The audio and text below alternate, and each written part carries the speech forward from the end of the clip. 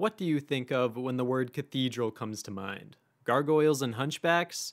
Wrong answer. It should have been skeleton man who throws poison at you. The cathedral in Diablo 2 is filled with fallen, wraiths, and weird-looking reptile dog demons that shoot lightning. The area level is 72, which is on the lower side, but the super unique Bone Ash is level 75, so that makes it a little better.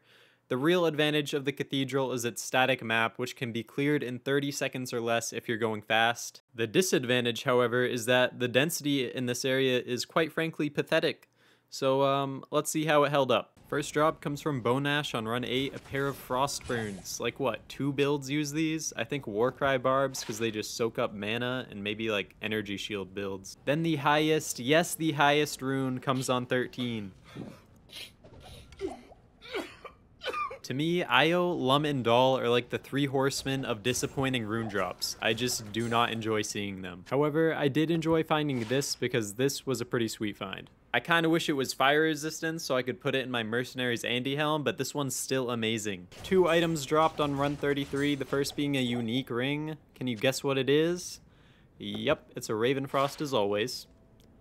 And the second drop is not anything life-changing, but I don't think I've shown it before.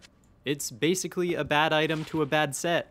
I then went on quite the dry spell until run 57 when this dropped, and Throw Barbarians are actually getting buffed in the next patch, so if this was ethereal and upped in the cube, it would actually be pretty solid. But it's not, so it's bad.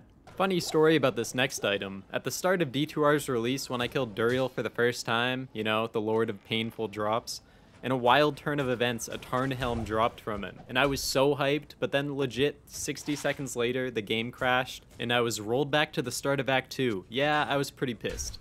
Let's do a little item review of this next drop here. Okay, the Dragon Shang, yep. Okay, 10 to minimum damage, 35 to attack rating, okay. Why does this exist? I'm not saying all uniques have to be good, but come on, this isn't even unique. I found a godly leveling item on run 73. Steel Clash. If you are running a paladin and you find this right at 17, you're usually pretty happy. Bone Ash decides to finally drop me another decent item on run 91.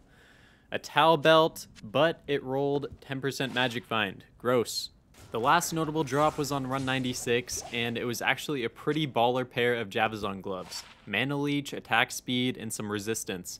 Not too shabby. With runs taking less than 30 seconds, and a couple of decent drops considering it's such a low-level area, I think this was better than the Barracks by far. Not enough to get it like a B tier, but probably like a D+ to a C-, in that range. You also have to consider that you're going to be killing ghosts in this area, which have a higher drop table for runes, but because the density is so low anyways, it doesn't really matter, but I mean, it's something. So yeah, basically just don't come here unless you're like really bored and you want something new. And that about wraps up the video. Thanks for watching, guys, and I'll see you next time.